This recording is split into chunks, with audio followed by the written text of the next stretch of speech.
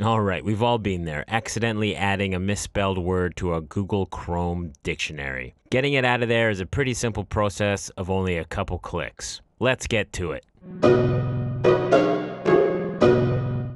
All right, so where this usually happens is when you are in Google Chrome and you're writing an email and you've accidentally misspelled a word. So you go over the word and do a two-finger click, hoping to hit on the autocorrect for the auto spelling, and you accidentally hit add to dictionary. And what that does is that has added the misspelled word to your personal dictionary. So how do you get it out of there? It's not too hard. What you want to be doing is get yourself over to your Finder.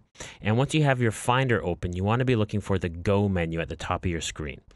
Once you open up the Go menu, you want to be hitting Option on your keyboard. And you can see that when you hit the Option, it opens up this hidden library folder. Okay, so if I take that off again, it disappears, and then I can click on Option on the keyboard, and it comes back again. Okay, so you want to be hitting Option and then click on Library to open up the hidden library folder and all of its contents.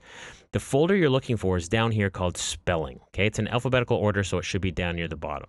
Just double click on that folder, and once that folder opens, you want to be looking for this file here, Local Dictionary. Go ahead, click on that twice, and you'll see that it opens up your local dictionary and the misspelled word should be there.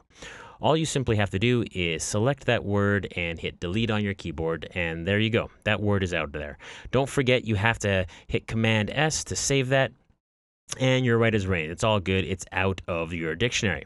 And that's how you get your misspelled word out of your local dictionary. Hope this helps you out. And if you have any questions, come drop me a note anytime. I'd love to hear from you. Have a good one.